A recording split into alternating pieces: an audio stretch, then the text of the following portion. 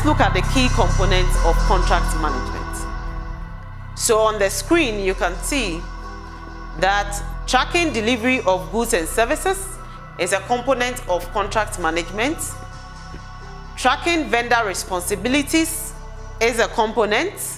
Tracking milestones and deliverables is a component.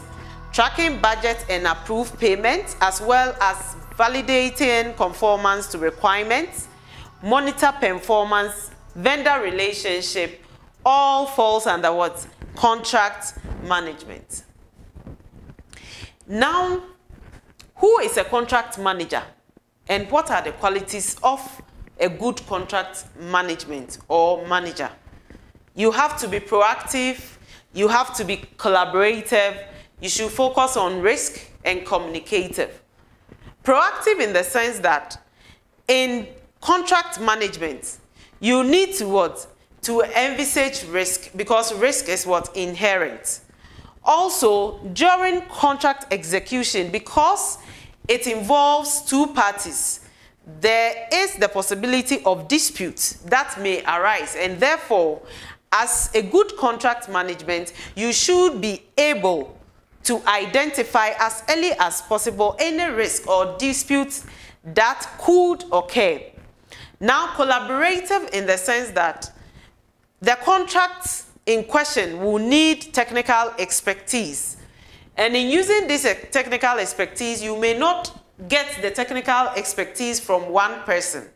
So therefore, you would have to look at the entire process of the contract period and identify the personnel who will be needed to, apply their technical skills to be able to execute what? The contract. Now, I've already talked about risk and dispute, which is basically inherent in all contracts. Now, communicative. We know that contracts basically is about, it's linked to projects, because normally it is when we are executing projects and then we need to acquire certain goods and services, or we need to do some works that we contract certain part of the job to technical expertise, and that brings about what? This whole contract, management process. And therefore, as a matter of fact, if contract management is related to project works, then communication forms about 90% of what? Contract management, because it involves two parties. And to bring about clear understanding between these two parties, there should be proper communication.